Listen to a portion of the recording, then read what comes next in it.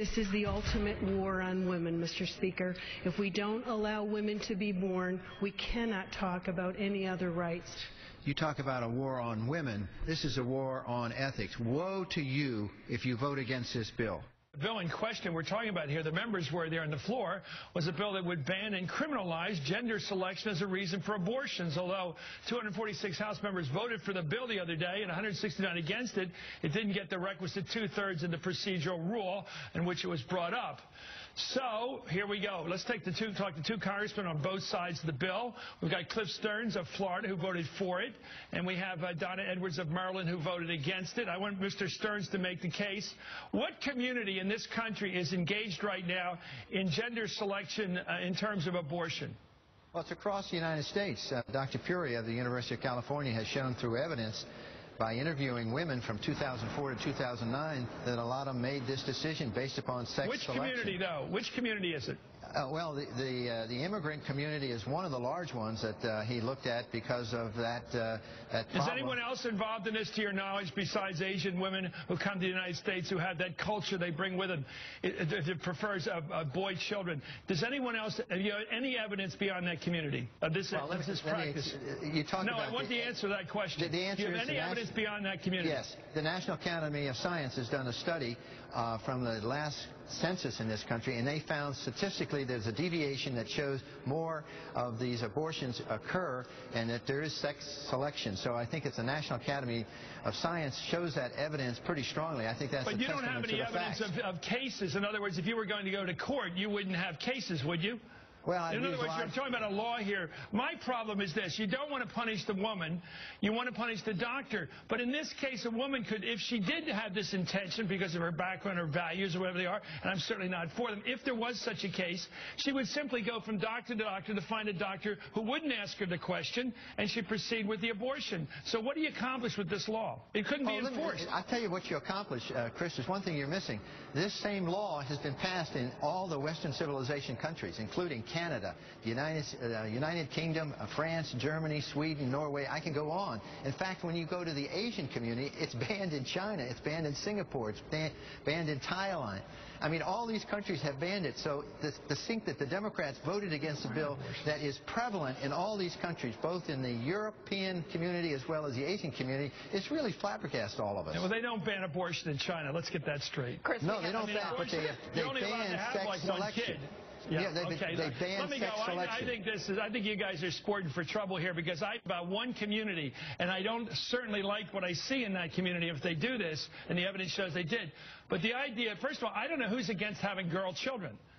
I mean, I don't even know who's out there. Who do you know that doesn't want to have a grandchild or a daughter? Who's out there doing this?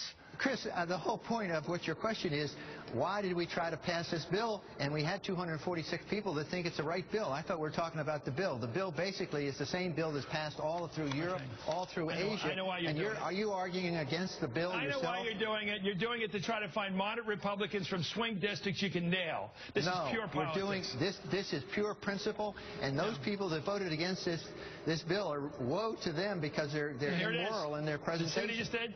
Woe to them. What are you, Lincoln? Woe to me. I voted against it. I wish I was Lincoln. I wish I was Lincoln. First of all, the study that he cites, they interviewed 65 women out of millions of women across this country. 65 women, and that's the basis for national policy here. I mean, this is really ridiculous. I mean, this continues. I mean, the Republicans on one hand don't want us to say there's a war on women, and yet every single week there's some new measure to ban abortion, to end family planning. They don't want to provide for family planning, but then they want to prevent so-called sex-based abortions, finding a problem that really doesn't exist in this country to merit the level of national policy. Chris, can I answer really that? ridiculous. Sure. Go ahead, sir. Well, first of all, the United Nations agrees with this bill. I mean, Donna is saying that this is a war on women. This is not a war on women. In fact, the United Nations has said that if you base abortions based upon sex selection, that's bad. That, they said, is a war on women. So this is a misnomer. You just agreed to end family planning for the work that the United Nations is doing across the country. I mean, let's stop this already. I mean, the Republicans, every single week in this Congress, Chris, the Republicans put forward yet talk about the bill. Another measure, women, you don't have privacy in the decisions with your doctors, and we're going to criminalize the doctor. This is what you do all the time. We're going to make doctors mind readers. Hey, let's get our idea straight here. Let's stay on the facts. Mr. Stearns, okay, let's stay on the fact here. I want to know your background on this. If you could pass a law in this country, get a constitutional amendment passed that banned abortions, would you do it? Well, certainly, I would. I'm pro-life. So you're totally against a woman's right to make a decision in this regard across the board. I'm pro-life. That's absolutely correct. So this is one way of, this is one step forward in terms of your ultimate goal. No, this is not talking about one step forward. This is talking about basic moral values. Do you think it's wrong to abort a baby because she's a female? And that's the question Donna has to ask, and in her inner heart, is that right to do? Why don't you punish the woman? She voted against it. Well, we can punish the doctors. We can punish the doctors. The way the bill's set up is the doctor has no right to question the motivation of the girl. Because and so if the doctor can't answer the motivation of the girl, he won't be punished. You ask the doctors to be mind readers, to sit and figure out when a woman comes to the office why they want to. Sure. What should be the punishment, sir? I have this with people who say that they're pro-life. I think we're all pro-life. But let me ask this. Yeah. What should be the punishment for a woman who chooses to have an abortion? Well, I'm not talking about abortion. No, answer that question before we go on. Chris. No, you want to outlaw it. You call it murder. You use terms like that.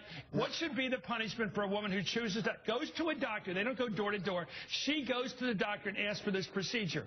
What should be the punishment for that?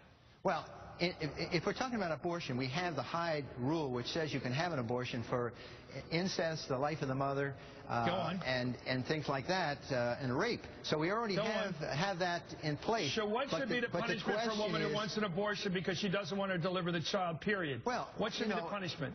Let me ask you, what should be the punishment? You don't want to answer this, do you? I want to answer you what the question is. No, I have questions.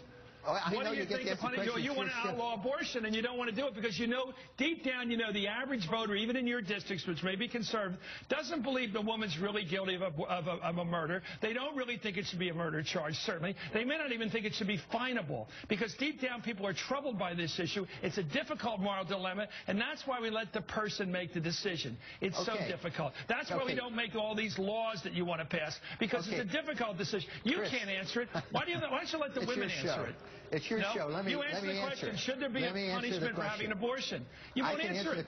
I'll answer the question the way I want. It might be your show, and you can do all the talking, but I can answer the question the way I want. The question is, should there be a law preventing a woman making an abortion based upon sex selection to eliminate female embryos? And that, I agree, is wrong, and I think you agree, and Donna also agrees. What should be the punishment for a woman doing that? Well, I think there should be a punishment. It should be against the law, just like it's against the law of all of Europe. What should be the punishment? I think the punishment should certainly be very serious, and it should be considered more than a civil.